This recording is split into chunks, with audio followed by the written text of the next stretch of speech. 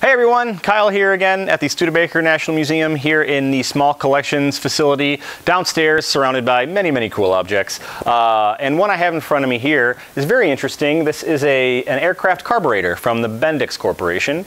Now most of you have probably heard of Bendix, a local company. Now they first opened in 1924, mostly manufacturing brake shoes, automobile brake shoes, but transitioned to creating components and instrumentation for aircraft before the Second World War. And so this is one of those particular models of carburetors designed for an airplane.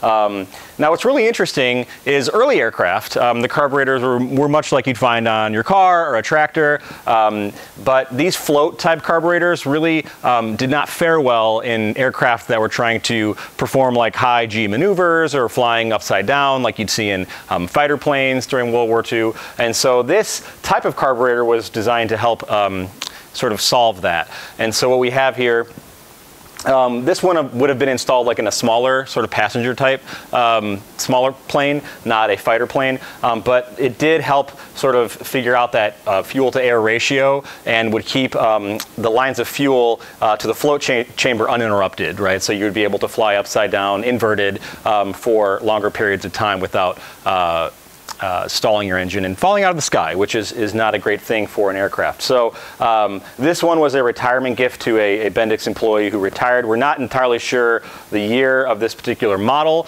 but we do know that, again, the original design for this type of carburetor was filed in 1933. And so this was used quite a bit here from World War II onwards.